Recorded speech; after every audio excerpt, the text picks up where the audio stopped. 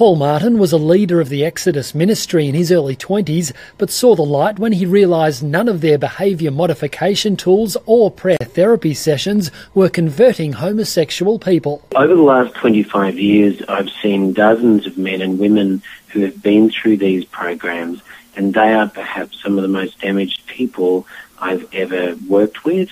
And so my role at this stage is to educate the public about the damage these programs can do, but also help to repair some of the damage that have been inflicted on many of the survivors of these ex-gay programs.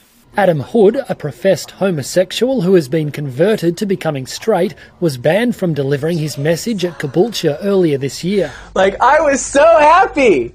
He delivered me, I love women. And I love my wife's body. I love her physically, and it's holy. And God is good, and He created sex, and He wants us to enjoy it in the proper context. And guess what? He can do it even for those who've struggled with homosexuality their whole life.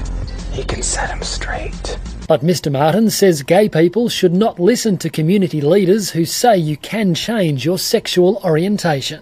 It's something that is a very natural part of being human. It's part of the rich diversity of humanity. It's the same as you have white skin and you want your skin to be black. It doesn't work. And when you come to a place of self-acceptance, that's when you'll actually feel much better about yourself.